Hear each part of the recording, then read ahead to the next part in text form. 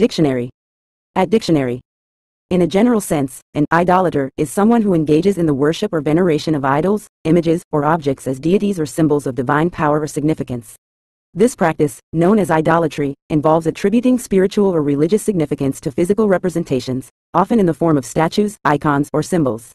Idolaters may adhere to various religious or cultural traditions that incorporate idol worship into their beliefs and rituals, viewing these objects as conduits for communication with the divine or sources of protection, guidance, or blessings. While idolatry has been practiced historically in numerous cultures and religions worldwide, it is often viewed negatively by monotheistic faiths such as Christianity, Islam, and Judaism, which emphasize the worship of a single, transcendent deity.